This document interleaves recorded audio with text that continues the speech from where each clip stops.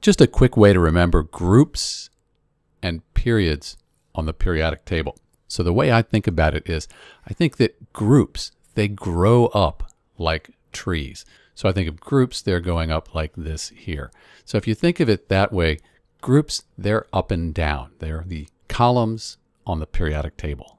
And note with our lanthanides and our actinides, this is really 56 goes here to 57. So these are actually right up in here. So these are all the same groups here as well. All right, periods.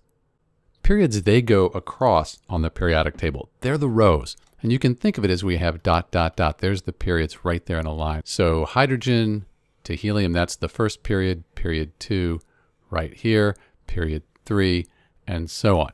So they go across just like these periods here would go across the page. And note again, we're going from 56 to 57. So the lanthanides, they're actually in period 6. The actinides, because we go from 88 here to 89, they're in period 7. Something good to know. So just remember the groups, they grow up like trees. And periods, they're going across like periods at the end of the sentence. This is Dr. B looking at the difference between groups and periods. Thanks for watching.